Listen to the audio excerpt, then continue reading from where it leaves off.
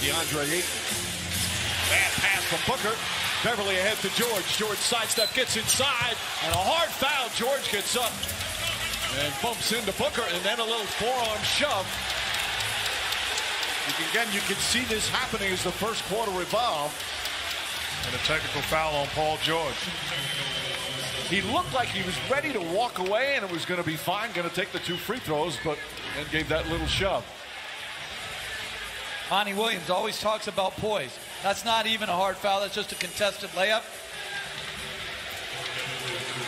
Booker doesn't retaliate, and he gets a free point.